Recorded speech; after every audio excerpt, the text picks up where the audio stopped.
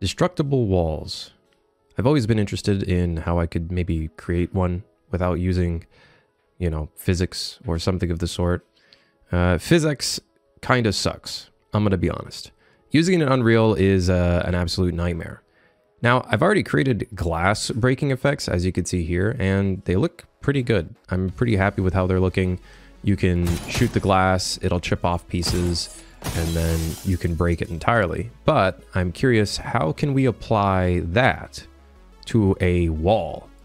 I'm talking like drywall, chipping the drywall, stuff like that. So today, I'm going to try to make that with you guys.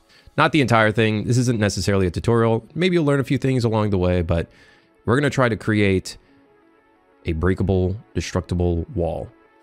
Now, the glass wall already works pretty well-ish. The collision, as you can tell, there's the red X there. That basically defines a wall with a collision. The collision doesn't really work too well. Like, you can kind of shoot through it, but there are moments where it doesn't work. That being said, this is a top-down game, and honestly, we don't need like hyper details for everything. As long as we can get the wall kind of breaking, I think I'll be pretty happy. So for now, our destructible glass already has a whole damage system. It reuses our damage interface, and this is basically reused for literally anything that takes damage. And it takes in all this information, it takes in collision UVs, and this is how we basically find where we shoot the wall or the surface. Also, before I continue, here, let me show you how this works. We use render targets. That's basically it, right? So we paint the render target, which is essentially using a brush, which is this. We can randomize the rotation of the UVs and stuff, so then that way it's a little bit more, fancy, a little more different. And then we use this texture to basically define the parts, and that gets painted straight into here. So you can see the red gets used to cut out the opacity, and then the green gets used to do some other fancy stuff like changing the opacity a little bit. We also, I think, do some refraction, and the refraction kind of makes it look a lot cooler. So we're gonna have to repurpose this for our wall, and then we'll figure out how it goes from there. All right, well, I've taken a look at our old walls that we were using for the cathedral, and it already had like a predefined wood frame. Went ahead and kind of made a separate piece because we want our walls to be kind of different. So then that way you can know which ones are penetrable and stuff like that, because obviously we want bullets to go through the wall, and that's going to be a pretty big gameplay mechanic that you can't really do in all the other levels. So there's going to be full-on like bullet penetration through the wall. So I made it so like this isn't really normal in an actual wood frame. Like, I'm sure some carpenters and house designers and whatever are going to be like, that's not structurally sound. But hey, for a video game, we have these like wood things sticking out, and it looks like this in game. Look at this. So I feel like this is a nice little change up. You can actually tell that this is a like penetrable wall versus all of the other walls that are like, just solid. That way, players understand that they can shoot this and shoot through it and stuff. So that's pretty important. All right, so I went ahead and I took the destructible glass blueprint that we had before, and I deleted and stripped down everything we didn't need. For our system here, we had to replace with destructible. This basically means once we've completely destroyed it, we would send information to the Niagara effect, the glass shatter effect, and do all this stuff. But we're not doing that. So I deleted all of that. I deleted everything I didn't need. We didn't need health, so I think I ended up deleting health. Actually, wait, there's remnants of it there. I deleted health. It's gone now. So here is what that looks like so far. I think this works. Yeah, it does. So we're shooting through it. It creates little chips. So something I made is I save the hit locations of every bullet that we shoot through here. And then if we shoot that spot or a nearby location nearby that, it's going to instead create a larger shatter, which is what I showed off earlier. I think that might be a different brush, so I'm gonna have to like look through that. So we're swapping out the texture with a larger one. Most likely we'll have to do something similar to this for our like actually breaking down the walls. Obviously it's not going to look like this. This looks like glass breaking.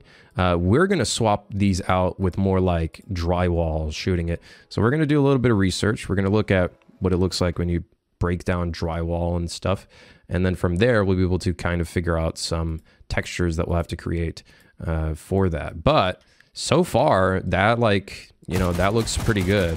I think what could be kind of cool is maybe if you use like a high velocity weapon, like an assault rifle or a shotgun, maybe we could like shoot down the actual frame. But that's more work. All right, so I went ahead and gathered a bunch of references of bullet holes and drywall and whatever this is. This is definitely not a bullet. That's a whole ass bear just clawing through the wall. And I just remembered we are only using one entire texture for the entire thing, whereas I feel like drywall is relatively like kind of chunky. It stays in one area for the most part. So I'm wondering, we use a pack called Ballistics VFX, and their decals use textures that have sub-UVs, which allows them to break it up into 4 sections. And then that way they have more variation. I'm looking at this and I'm thinking maybe we can reuse one of these textures and add sub-UVs to our break brush. That way we have more variety. If we have 4 textures, this should be enough for a top-down game, to be honest, with different varieties of intensity and just like maybe different shapes and stuff like that. And then we can have a second brush that is even like a larger piece that hopefully doesn't look like a Canadian maple leaf. I think we want to turn our texture into a sub-UV. I might even be able to reuse one of the textures that we use here. I think it's decals paper. Yeah, so this texture also has normals, which is fantastic. We might be able to reuse this and slap this in. All right, well, I think we've got a bit of a start here. I feel like I might have broken a couple things though, so this doesn't look right, if I'm going to be honest with you. Now that we've changed the brush, let's see if it actually like works properly at all. Yeah, that doesn't look right. All right, so I got my canvas here, pre-painted with some midnight black, and we're gonna go on ahead and paint some nice, happy little bullet holes. Should be fun. Yeah, honestly, we could probably just go with that and not do anything else. All right, here we go. We started with the red mask. Now, if you are curious about how to make an RGB mask in the best way in Photoshop, we're gonna double click on the blending options, and we're gonna set this channel to only red. That way, if you were to, for example, have a green channel and you wanted to separate these, it would properly paint on top. So you can see now, when we go into Unreal, this is going to have just green, and then we'll have red. So now we're going to do the green, which is going to be the outside drywall, which is still going to be painted. It's not going to be masked. The only part that's going to be masked is the red. That's how we have our material set up. And then we're going to, yeah, make drywall. All right, so here's what I got. Pretty simple. We'll stick with this for now, and that should be like a good starting point. We'll have to make the second intensity as well after that. I also want to try to figure out how we can make it so the backside is brown. I might use some vertex painting or something like that to get that going, because I want everything to be one material so we can cut it all out consistently. Because what I ended up doing for this wall is it is UV'd on the side. It's projected. And because, you know, that's to make it so if we shoot one side, like right here, for example, it's going to result the exact same way on the other side. And because of that, we can't really have 2 different textures or 2 different materials on both sides. So I think I'm going to use vertex colors to make it so the inside is brown and the outside stays the original color, which is white. All right, here is what we got so far. We have this. I did notice that our drywall color is for some reason this kind of gray beigeish color. I might have fucked up somewhere. All right, well, we got something.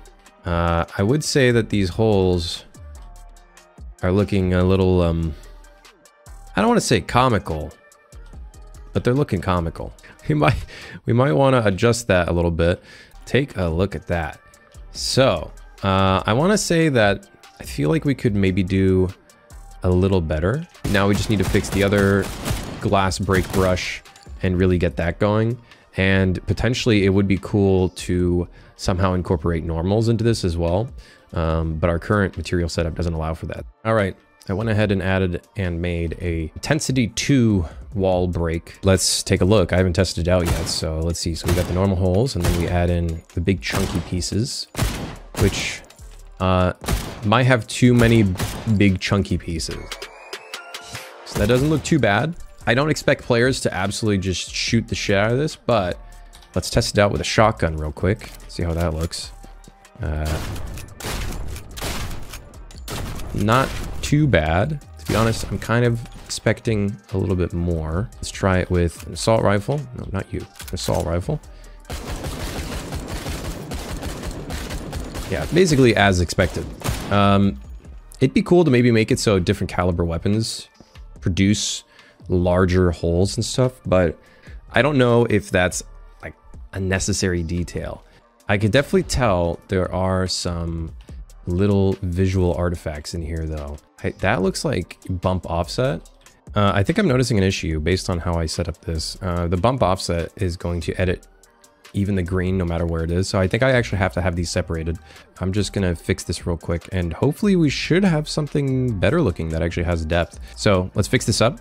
We'll get the backside having brown color for the vertex painting, and then I think that should be a pretty good first part in terms of getting this destructible wall system going. All right, this looks 10 times better than what we had earlier. We don't have that crazy artifacting that we had before. And the bump offset, you can kind of tell, is actually working much better now. And we're actually getting a little bit of like depth. If we mix that in with normal maps, we're gonna have a really nice result on our hands.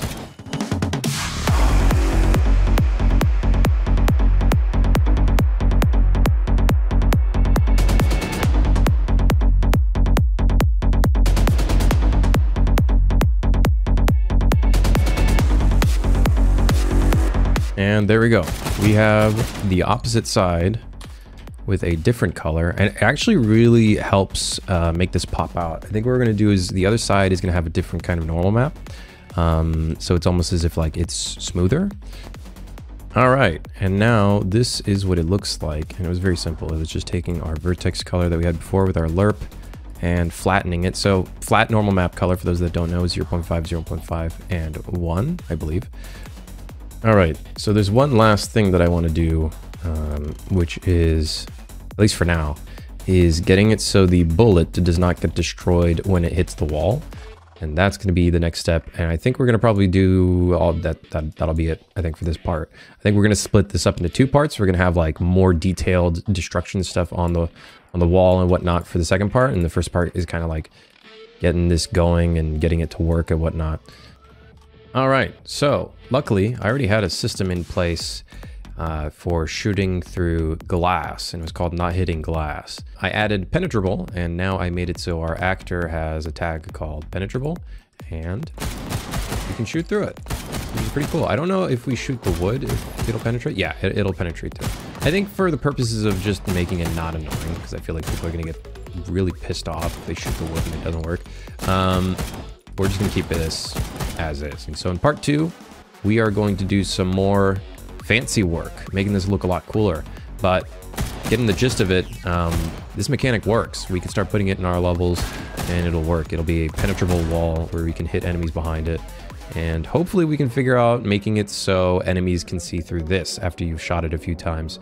That could be kind of cool, because making the enemies be headless chicken, even though you're literally looking at them through a hole this big, would be kind of stupid. So hopefully that gives you guys a little bit of a direction. Of course, I want to note this was never a tutorial to begin with. This was kind of like my process behind how I kind of wanted to create something, and kind of more like a devlog, I guess. But you know, we have something pretty cool going. In the next video, we're going to go through some other things like breaking down the entire like wall, all that kind of stuff. I think would be really cool. Using C4 to be able to break it open and whatnot, I think would be really awesome. So that's a little thing I wouldn't mind messing around with. But for now, I'm gonna say thank you for watching. Like and subscribe if you enjoyed, and of course, until next time.